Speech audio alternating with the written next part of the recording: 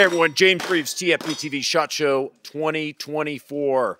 My favorite company, best last name in the world. If your first name is Daniel, you want your last name to be Defense. So what has Mr. Defense cooked up for this year? Of course I'm joking. I'm with my buddy Mike. We already talked about this on TFBTV on the main channel today, the new Daniel H9. Talk to me about it. Like, tell me everything. This is the condensed version for SHOT Show. So this has been a 3.5-year labor of love for Daniel Defense.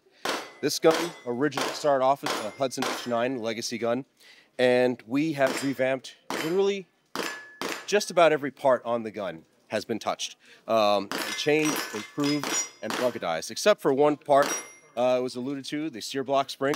That stayed the same. The gun is more reliable. The gun is more durable. The gun is better shooting. It's more accurate. It's literally better in every single way compared to the other gun. It is completely state-of-the-art. Optics ready is a given. The bore axis makes the shooting experience very intuitive, very fast. The gun is easy handling, and it's fun to shoot as well. We've been out here shooting all day. I've seen new shooters, old shooters, shooters of all sizes pick the gun up and just start ringing steel. Really makes me happy to see. And Mike, you were one of the engineers on this project, so you're not a marketer. Like, you know what happened. You worked very closely on it. Yeah. So I was a project manager for it on the engineering team, and we have been in it the entire time. The company itself has learned a lot about handguns, and as I told in the beginning of the company that it wasn't going to be something simple like going to the 9mm tree and just picking a gun off. We've grown as a company as we matured this project and matured this product, and I think it's going to be the first in a long line of guns in the future. Tell me about the testing that was involved, because I understand from our conversation, you guys expended about 1 million rounds of 9mm. Literally, right? Yeah. So just if it's not 1 million rounds, it is close. Just under. Yeah. Yeah. We've run everything through 50 grain Liberty Civil Defense up to 165 grain Hush, that I think is where the limit we've run this thing. It runs plus P. It runs reduced power factor.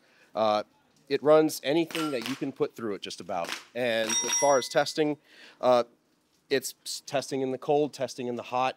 When it's wet, doesn't matter. And I think we've kind of glossed over, just because at this point, when this video goes live in the next day or two, probably, everyone will have seen a lot of what Daniel Defense has put out there. Hopefully everyone's watched our video that we did on TFBTV on the main channel, because I got to say, it's pretty good. It's a pretty good video, in my opinion. Slightly biased. I would agree with that. But let's not overshoot what this gun is. What is the H9 in concept? Why is this different than anything else? It's different than any other gun because it is the only striker fire handgun that does employ a straight pull trigger. This bore axis as well does make a difference in the shooting experience.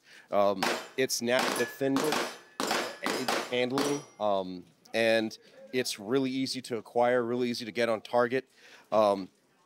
It comes down to the user friendliness of this gun that really makes it a real joy to shoot, and I think people are gonna really gel on that. And this is a concealed carry option. It's I guess a quasi competition. I mean, it's not like a race gun by any measure, but it seems like it's very versatile, because you're talking about a gun, if I remember correctly, that is 1 inch thick, and at its thickest point, which would be right here in the AMB slide lock, is 1.2 inches. Am I saying that right? Yeah, it carries a lot smaller than it is, and it shoots a lot bigger than it is what I like to say. I like that. Yeah. I'm gonna put that in my pocket. I'm gonna keep that one. No, it is a very versatile gun. It gives you a lot of the advantages of a much larger gun in terms of shootability, without the penalties of that. You don't have, when you swing the gun going from target to target, you don't have that inertia to fight with a larger gun.